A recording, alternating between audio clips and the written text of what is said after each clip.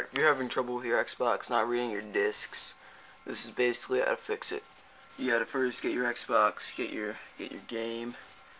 What you really gotta do is you gotta slap the game in there. Just show your Xbox who's boss. Then just jam it in there really fast so it doesn't see it coming. Then read the game, because it's your bitch. You wait for it. Oh fuck, it's not working. What you're supposed to do next is just smack it. You maybe punch it once.